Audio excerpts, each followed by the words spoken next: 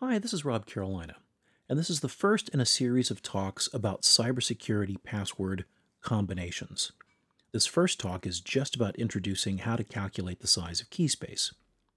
Now, the reason I wanted to do this is because I'm interested in relative strength of passwords, and I know that password strength is related to the number of possible password combinations, the size of the key space. I really wanted to develop a more intuitive feel for how to calculate the size and then understand the impact on how that size is reduced when certain types of passwords are excluded. The challenge is, I'm a lawyer, not a mathematician, and I wanted to get sort of an intuitive understanding about what was going on without taking a class in combinatorics. Nothing wrong with that, it just wasn't for me. I also assumed, well, if I want to get a better feel for this, maybe there are some other people out there who want the same thing. So the way I've divided these talks, this first talk is about just understanding basic key space calculations. If you already understand that, you might want to go ahead and jump straight to talk number 2. That talks about how to calculate passwords that get excluded by policies. And then in talk 3, I'll talk about the impact of those exclusion policies. Throughout these talks, I am going to rely entirely on pre-university mathematics. So, let's get to it. How do you calculate the size of a key space? Version 1, the simple version. Well, if we let C equal the number of characters available for a passcode, and X is the length of the password, then we can define S as the size of the resulting key space, and we calculate that. Simple math. Size of the key space is equal to the number of characters available raised to the power of the length of the password. S equals C raised to the power of X. Now, because it's convenient to talk about key space size in bits, I'll give you the formula for understanding how to convert this into an expression of bits, and it's log base 2 of C to the X. It's the same number, S. It's just expressed in a different unit of measure. Now let me give an example of this. Let's assume that I have a luggage lock, and that luggage lock has 3 wheels. Each of the wheels on that lock has 10 possible characters, the numerals 0 through 9. How many combinations are available? Well, we know the size of this key space. S equals 10 raised to the power of 3. That means there are 1,000 combinations. And when we run this through log base 2, we discover that that's roughly equivalent to 9.97 bits. Now, before you get too hung up on bits, remember, 9.97 bits is just a way of saying that there are 2 raised to the power of 9.97 combinations. And that's kind of important because people like to understand key space in terms of what does it take to double the size of key space. So every time you add a bit to the key space, you're doubling the size. You're doubling the number of passwords that your attacker needs to guess, or you might be doubling the amount of money they have to invest in equipment to guess those passwords. So every time we add a bit, we're doubling the size of the key space. And in my little luggage lock, with 3 wheels, there are 9.97 bits in that key space. Now, by the way, I do have a luggage lock with 3 wheels, and not too long ago, for reasons I won't get into, kind of funny story, my wife and I ended up accidentally resetting the combination to a number that we didn't know. And so one night, I decided to perform a brute force attack on that luggage lock. Sitting in front of the TV, I just tried one combination at a time. And I think it took me maybe 30 or 45 minutes to try 50% of those combinations. Now, obviously, that's a very, very slow attack process, but it gives you an idea of why we're measuring this stuff. Let's get a couple other examples out. Let's say now I've got a luggage lock that has a 4th wheel. I add a 4th wheel with the numbers 0 through 9 in it. Well, now the size of the key space is 10 to the 4th, 10,000 combinations, 10 times as many. 13.29 bits. Well, I can guarantee you that I would not be sitting down in front of the television trying that number of combinations. So 2 raised to the power of 13.29 is the number of combinations available in this particular scheme. And notice that by just adding one wheel, we increased the key space by about 3.3 bits. Keep your eye on those bit numbers because they become very interesting. Just to really drive the message home, if we add a fifth wheel onto the luggage lock, we now have 10 to the fifth combinations, which is 16.61 bits.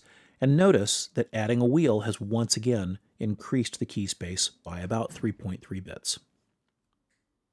Now let's change away from just a numbers-only passphrase, and let's go and use letters.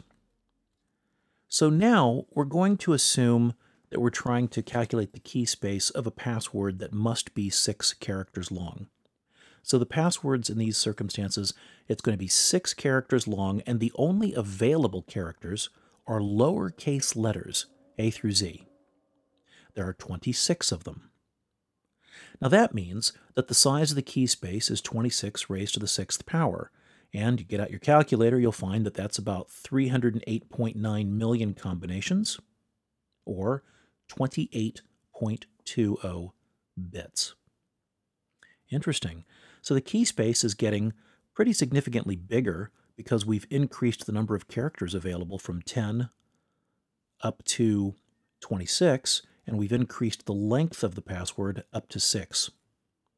Well, let's see what happens when we do a bit more of that. Let's increase the password to 8 characters long. Let's increase the password length up to 8, but we'll still only use those 26 lowercase letters. Well, now we've got 26 to the 8th combinations, or 37.60 bits of key space.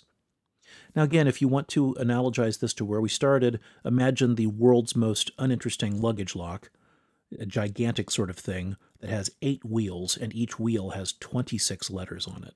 Now, I don't know who would buy a luggage lock like that, but let me know if there's one for sale. Let's play around with some other parameters here. Now, let's assume that the password is still 8 characters long, but we increase the number of available characters. In addition to lowercase letters, A through Z, we also have uppercase letters available, and the 10 numerals. Well, now, the number of available characters has moved from 26 all the way up to 62. 26 lowercase, 26 uppercase, and 10 numerals. We have 62 characters to choose from. The password is 8 characters long, which means the size of the key space, 62 to the power of 8, or 47.63 bits. So even without lengthening the password beyond 8 characters, adding in uppercase and numerals gave us 10 extra bits. So that seems to be a pretty good thing in terms of increasing key space. One last example for this lecture, and that is, what happens when we add 5 special characters? We still have a password of length 8, but now we add 5 special characters. And by special characters, I just mean those things that you see on your keyboard that aren't letters and aren't numbers. Usually the ones that are often allowed will be things like an exclamation point, the @ symbol, maybe a % or the $sign, things like that.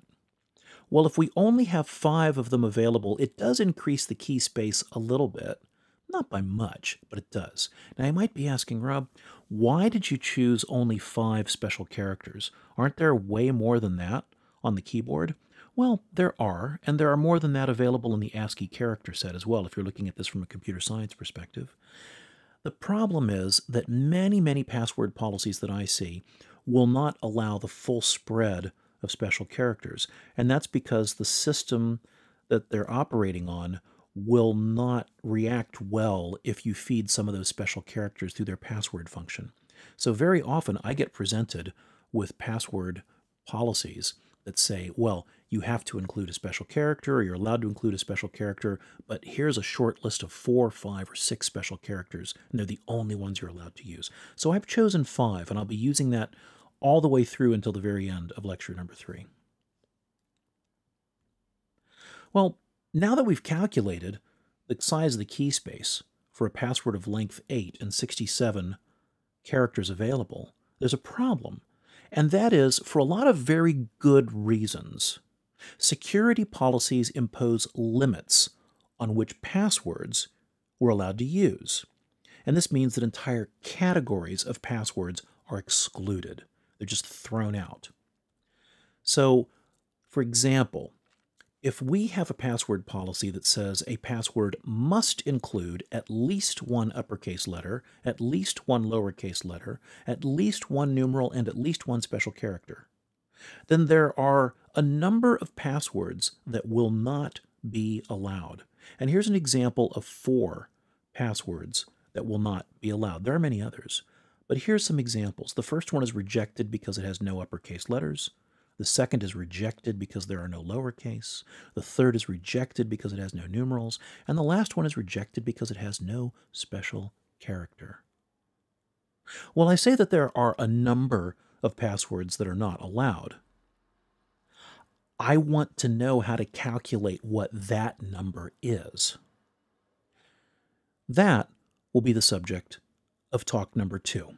If you enjoyed this video, please hit like and leave a comment below. My thanks to the Information Security Group, where I teach legal and regulatory aspects of cybersecurity, especially for comments from Professor Chris Mitchell and Darren Hurley-Smith. I'm grateful for comments from my test audience, Gabe Komick, Dan Hauser, Sonia Millivac, Carolina, Mark Milton, and Alec Muffett. And a special thanks to Professor Fred Piper for introducing me to the idea of combinatorics.